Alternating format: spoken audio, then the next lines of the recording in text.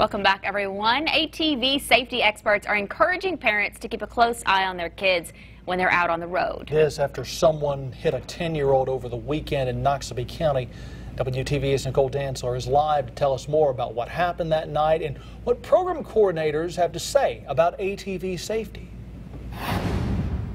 Craig and Emily, the Noxubee County Sheriff confirms that the accident happened around 8:30 on Friday night.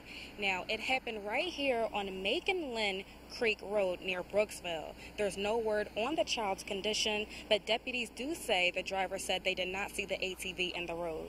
That person is now in custody. With summer approaching, program coordinators for ATV safety say that we will see more kids riding on ATVs. Now, they tell me more about safety and what dangerous behaviors to avoid. Mississippi State University, along with 4-H, has an ATV safety program that has a coordinator provide rider course trainings and awareness trainings.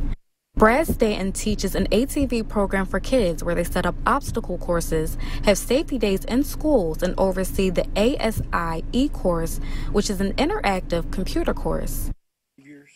He says the two most dangerous behaviors is riding an ATV without a helmet and riding on public roads. Mississippi, I believe the law is that no four-wheelers are allowed on public roads. You know, that's the only place you're going to get hit by a car.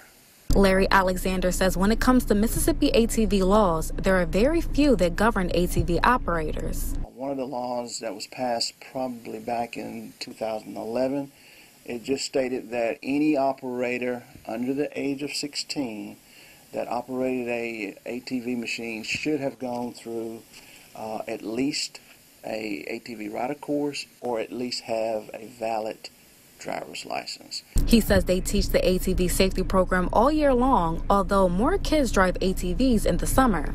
If you know what can happen, you know how to prevent these accidents.